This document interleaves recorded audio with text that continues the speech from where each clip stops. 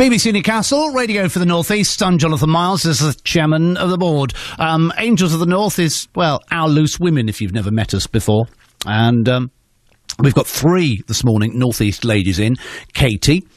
Katie works for St Cuthbert's, is that right? Yes, that's right. And she tries to get money out of people to help keep the hospice running, because hospices cost a fortune. What's your running costs a year you need? Our costs are just around 2 million a year. We need. Okay. And we have to raise 1.2 million of that through fundraising. So for our hospices in the region, give generously. 3 minutes to 12. Look, North Paul Mooney is here. But girls, let me just ask you one thing. It's the time of year for buying calendars. There's a few out there in the calendar girls vein. We had a group of North East Army wags in the other week who had stripped off for a calendar to raise cash for... Well, actually, no, they hadn't stripped off. They put actually uniforms on and stuff. Yesterday's Mirror ran pictures from a calendar of bare naked Labour councillors, using various props to protect their modesty, including a Vote Labour poster. What charity or campaign would you strip off for, Katie? Well, I just so happen to have a calendar here in aid of St Cuthbert's Hospice. You can't say your own charity.